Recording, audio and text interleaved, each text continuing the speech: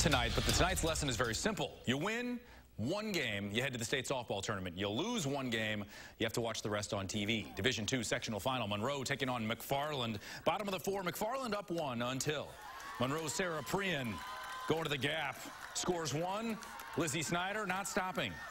She beats the throw. Monroe takes a 3-2 lead. Top seven, McFarland down two. Rhett Rhines leaving in a hurry. Cuts into the lead, but Monroe too much for McFarland. The Cheesemakers win 4-3. They are headed to the state tournament. Division III, Poynette taking on Dodgeville. First inning, Poynette's Lucy Cuff.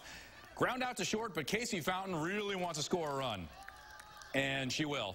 Pumas up 1-0. Dodgeville's Lindsay Murphy trying to keep her squad in the game. This one would go to 11 innings. Poynette gets the win 3-2. The Pumas headed to Division II state.